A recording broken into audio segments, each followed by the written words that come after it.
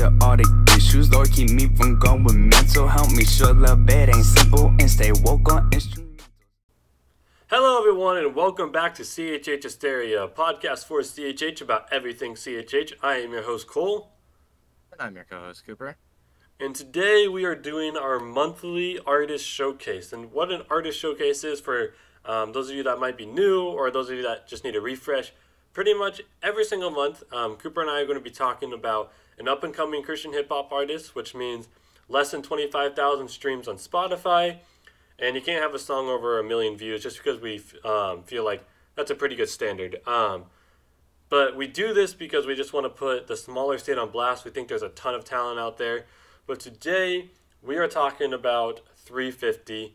He's a South Texas rapper. He's about 15,000 monthly listeners as this recording. So, he's starting to get pretty big. And he's got features from like 1K Few, which is over there on Reach Records. He got a feature from Not Clyde. I mean, he's starting to get some big features with some big names. And actually, the other day, we were watching the Back to the Wick. Oh, man, I forgot the name of the title. But Hulvey's new track, there's an after party on Rapzilla. And he got a co-sign from Hulvey. So, that's always good stuff. But enjoy this short snippet of one of his tracks. They don't call me 3-5 on the east side. Just for nothing, we could be fine. You could be right just for touching. All right, so Cooper, what do you think about 350?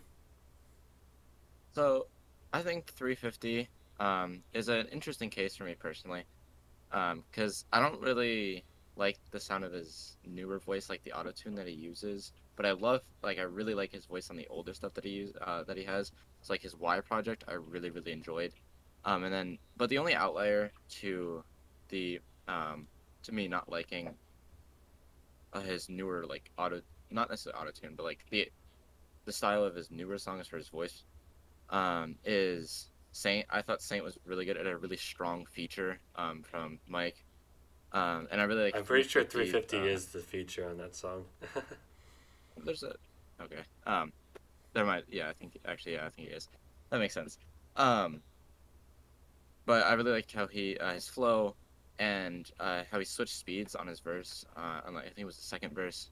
He switched speeds, and I thought that was pretty interesting. And I really liked it. I really enjoyed it. And then his Y project was really vibey. Like I felt like I could just turn it on and just vibe to it, and like vibe to it a lot. Undisturbed was really, really good, and same with You Know Why. Out of the two, I preferred You Know Why. It was a little bit more vulnerable, and it was just a really good song. And like I said, I could just turn it on and just straight vibe to it. Like I'll listen to it for hours and hours and just vibe.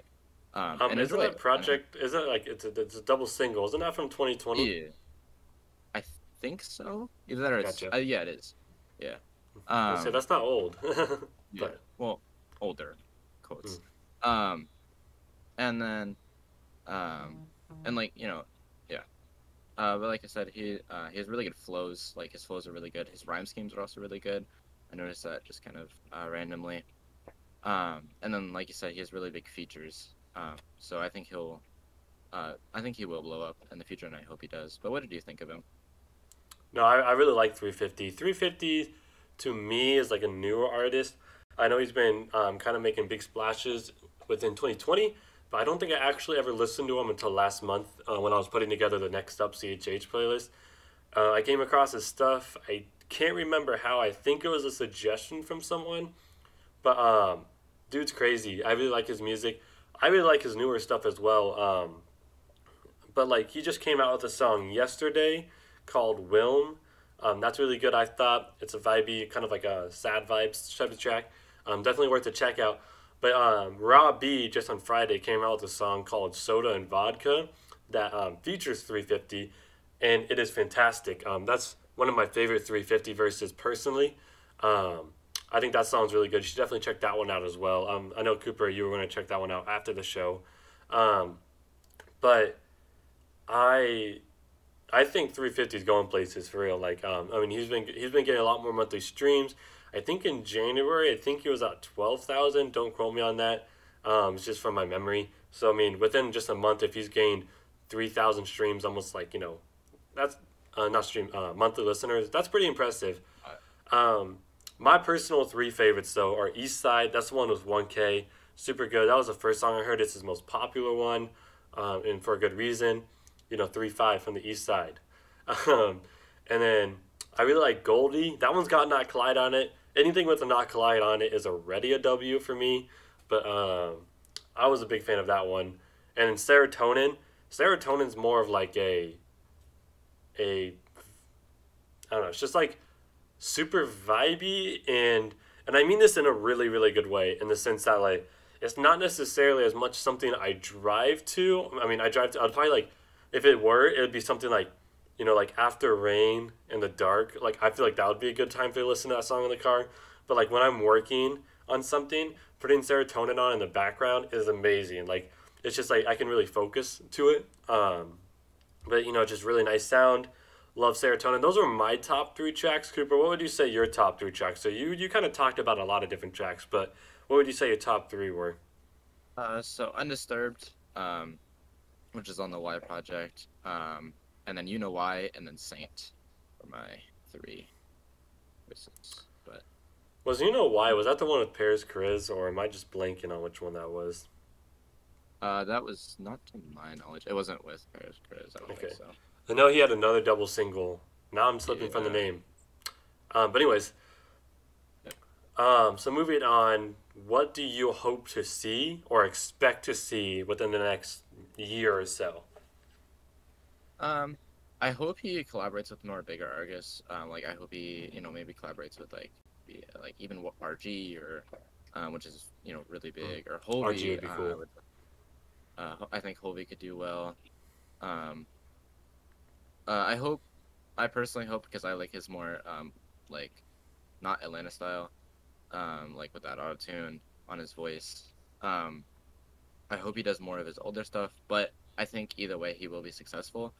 But I don't mind his newer stuff. I just don't like it as much. So I think if he does continue this track, he will grow very, very into a very large artist. I think he will be one of the big artists in the future. With the way he seems to be like grinding out songs, I think we'll see a lot of releases from him this next year. If I were to guess, probably take a wild guess, maybe 12, which is a lot. I might be overshooting too. But what do you expect to see him, or want to see out of him? Yeah, kind of what you said. I expect him to become really big within the next year or two. Like right now he's at 15,000 monthly listeners. I could see him sitting at like 100,000 within the next year or two. Or maybe not 100,000, maybe like 50 to 60,000, which is still really big within CHH, I feel like.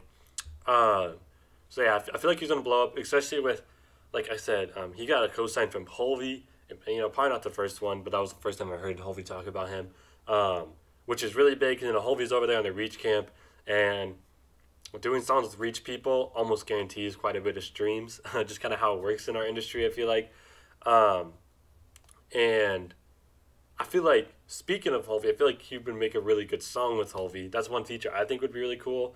I think it would be really cool to see him get a No Big Deal on track. I think he did a song with Joey Vannies that also had No Big Deal on it.